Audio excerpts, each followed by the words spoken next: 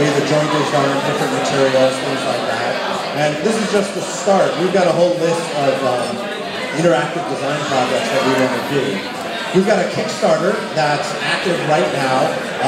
If you type in Voronoi Bookshelf or my name, Alan Rory, into Kickstarter, or come over there, I can show you how to find it. And right now we're trying to raise funds to take these two prototypes, the physical prototype and the computer program prototype, and take them to another level.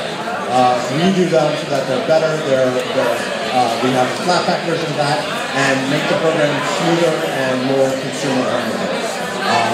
This is our first time doing any kind of crowdfunding, and it's been a really good, interesting experience. I'm very optimistic about the idea of crowdfunding, and yeah.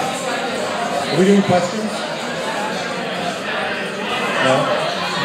All right. That's my pitch. Come over and see the program.